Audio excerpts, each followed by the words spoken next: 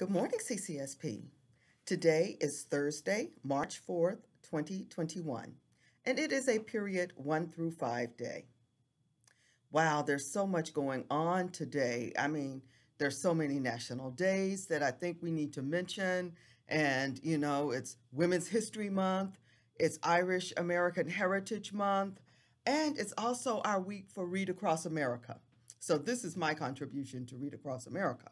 But before I tell you about that, let's do the standing operating procedures, as they say in the military, and do what we're supposed to do first thing during announcements.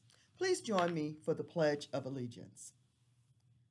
I pledge allegiance to the flag of the United States of America and to the republic for which it stands, one nation, under God, indivisible, with liberty and justice for all. Wow. So I hope you had a good Wednesday. Today is National Grammar Day. So while you're in class, remember to cross your I's and whoops, got that wrong.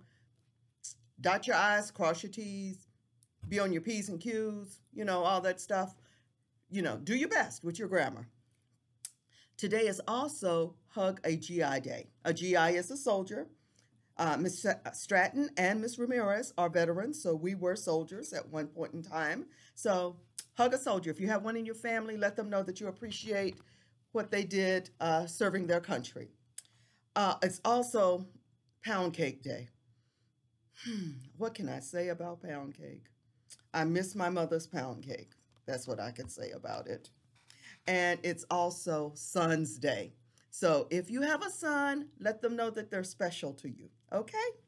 Now, when we last heard our story, Bluish, something had happened to Bluish in class, and we didn't know what was going on. So let's see if we can figure out what happened, okay? We're starting off with a journal entry from Drini. Bluish, what Bluish had to say. A few days later, see, Bluish must have told Miss Baker. Class, Natalie has something to tell you, Miss Baker said. And Bluish said, now don't get me wrong, but me and my mom made some hats, see. I had to stay in bed when I got real sick way before.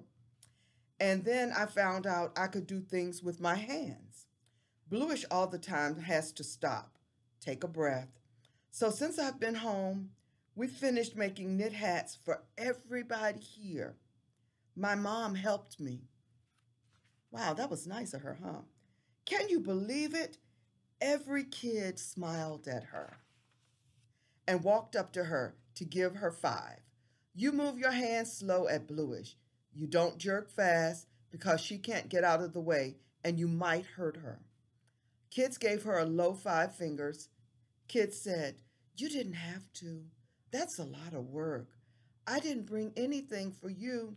And Bluish said, I already did it. I don't want anything.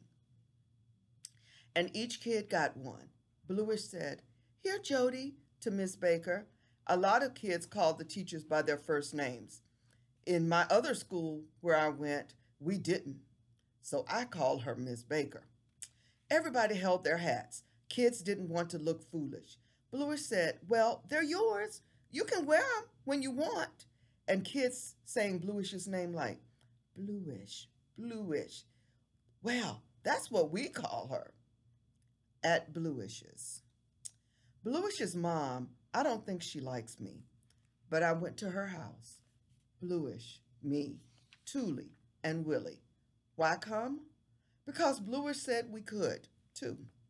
So Funny, my bratty sister, crawled up on the bed. They had Game Boys, but Willie put her thumb in her mouth, curled up by Bluish in her bed, and went to sleep. Bluish looked at Willie like she was a doll baby. Bluish's little mouth gave a grin. I felt so good, I knew Bluish wanted to be there. Toolie sat on a chair, couldn't sit still and had to touch everything in the bedroom. Right, real nice place over on West End, near 103rd Street. None of us was scared anymore. She lives in this apartment called a Classic 8. 8 rooms. Big as a house. I loved it. And Lucky the dog has a little bed on the floor in Bluish's room, like black fur legs running, barking as its little black bark.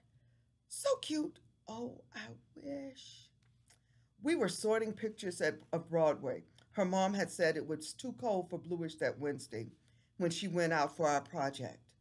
Willie had said, shoot, we could have helped Bluish have some fun. So I had to take all the pictures without her, my dad's camera. Tuli showed us stuff. I know stuff about our hood, but Paula doesn't. She's from Brooklyn. But Tuli just sees stuff that I miss. She found this place. It was an Irish bar and a Chinese restaurant. Not too big, but with maybe 6 booths for eating egg rolls and stuff. Cool. Called Mister's Side by Side with a green 4-leaf clover and Chinese writing. How'd I miss it? We only looked in. Then I took its picture, the yellow door and the red letter sign, tucked in there between a butcher's and a cleaner's. I took them too. I never even saw it. Maybe Mister's Side by Side only just got there. We got the film developed in a day. An evening later, Bluish called and said to bring the pictures over. She might be out of the school the next day. So we did. We get there and I spread all the pictures on top of asleep Willie. And real easy, Bluish reached one to look at it. Paula couldn't come, said it would be okay whatever we picked, but if there was one thing she loved, we'd have to use it. Said she loved Lightly shoes, Barzini's, and Jay's fishes. Bluish, her mom, she is Rita Wilborn. Bluish's mom comes in and we stare at her and wait. Somehow we blurt out our names. She has brought out little cakes and milk. Tuli says, ooh, nice. We eat the cakes. I'll wake Willie. Bluish's mom is standing at the door with her arms crossed. Bluish kind of folds the bed covers up to her chin. She eats nothing. Her mom has dark hair and creamy skin. She is not brown. I've seen Bluish's dad, Mr. Winburn, is brown. I'm sort of sweet chocolate color. Tuli is more honey color. Bluish would probably be the combined creamy and brown, her mom and dad, if she wasn't sick. But she is, this ill color, not like anybody. She's bluish because I saw her and she made me think of moonlight. But she might get creamier, get rid of the blue someday. I hope so. We can hope and pray, Tuli once said. Bluish's mom is standing there, and then her mom says, don't call her bluish. That's not nice. That is derogatory. I stood up. I must have shook my head. Don't you know it is not nice? Her mom asked. Would you like her to call you bad names? Looking right at me. Tuli was standing, staring at the mom and then at me. Bluish peeked through her fingers. That's not it, Mummy. Bluish said, I know what you are thinking, and you were wrong. Tuli waited for me to say, but I couldn't. I didn't want to talk. I felt so bad. Then Tuli says, all fast, you tell her, Mom, Dreen, please, Mrs. And I couldn't. And then Bluish says, Mom, it's not black and Jewish. Bluish, like a bad word. She spelled it out for her mom. Blewish. But because I am so pale from the chemo, I am a somewhat bluish color. Get it? She spelled it out. Bluish. And without the E in the blue, Bluish said, Dreeny didn't mean anything bad. I didn't mean anything bad. That's what I told the mom. I finally got it out. I wouldn't. Bluish said, I bet not the other kids either. I bet only a few started it, black and Jewish. She's not anyone but Bluish, Bluish. It was Willie, spelling it and saying it to Bluish's mom. Willie holding her hands up because they are sticky with cake. She pipes up again, my kid sister. She's Bluish. She's our friend. And then grinning all over her face, Willie, my bratty sister, and made Bluish's mom laugh. Mom was concerned, huh? Because she didn't want anybody saying anything bad about her child or speaking badly to her. That's what moms do. And Mrs. Winbird said, oh, dads too. Well, I'd feel much better if you called her Natalie. They do sometimes, Bluish told her mom. And we said we did, although not. Somebody didn't tell the truth. But I never knew the Blewish part. What of that? I mean, I never even thought to call her bad name because she's black and Jewish. I thought the kids were saying bluish. And what of Bluish? Well, it's like Willie said. Bluish made me stop and look. She made me care about what was all so scary, so sad, and so hurt with her too. To me, she's just Bluish child, Bluish ill serious, Bluish close with us. Someday Bluish just like us. Maybe. Chapter 5. It's going to get fun. One day, the first thing Drini and her project group began mounting their pictures on poster board. They took turns deciding where each picture would go. Perfect, Paula said. All of the students were around their boards, at tables, and on the floor. Seems like they were doing a group project. Working in groups. Wow. Bluish was in school this day, and Drini and the others. She'd seemed the same, quiet, weak-like, but not better, not worse. Drini thought. There were still kids who would tease her because she looked so different, in a wheelchair, and because she knew she wasn't strong. They were mostly not in their class. Not often now did the classmates pick on her, so she'd come back with a strange remark. She was there, part of the class. And then they knew she wasn't strong. She was someone to watch out for. They couldn't treat her just like one of them, because she wasn't. Drini was afraid Bluish would never be like the rest of them. Bluish couldn't move fast. She couldn't get rowdy. She could be so quiet. Some days she didn't even want her puppy around. She felt so bad.